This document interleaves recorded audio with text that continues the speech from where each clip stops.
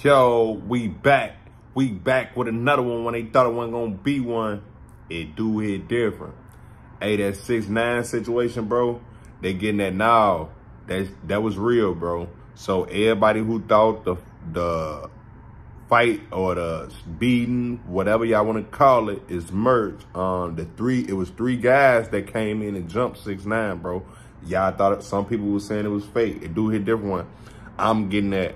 I don't know. He had a lot of, it's saying like, if you in 6ix9ine position, why is you at a LA Fitness? If you get all this money, it's saying like you will have an endo gym, whatever the case is, bro. So it do hit different when 6ix9ine outside of the public gym, and now it's open opportunity, bro. It's you know, when people see these stars and these celebrities that they only see on TV or on camera, and they don't know them in real life, and they just be trying to do something. So I don't know what the situation was. I don't know who them guys was, or what 6ix9ine did to them guys.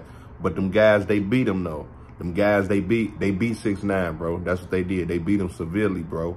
By the grace of God, he was able to get up and walk away after the fact. But like some people saying he deserved it because of whatever they see on the internet. You catch my drift? Y'all gotta let me know what y'all think. Y'all think 6ix9ine deserved to get beat like that by some people that he don't know or that he didn't tell on or whatever the case is? Because y'all gotta understand, 6ix9ine don't know these people. It hit different when you don't know somebody, but they beat you. It hit different when you don't know them, but they still beat you, bro. It do it different. Let me know what y'all think about this.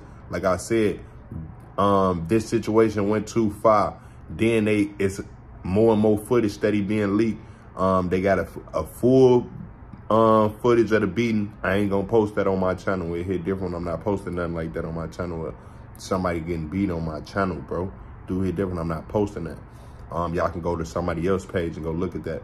But it's another video, a fan basically recording after the fact saying, like, man, they got 6ix9ine, man, and they got him good.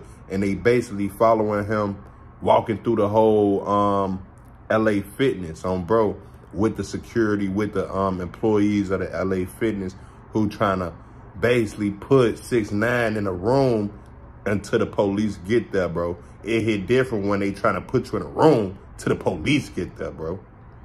Do hit different. But like I said, bro, I don't know if these people didn't know him.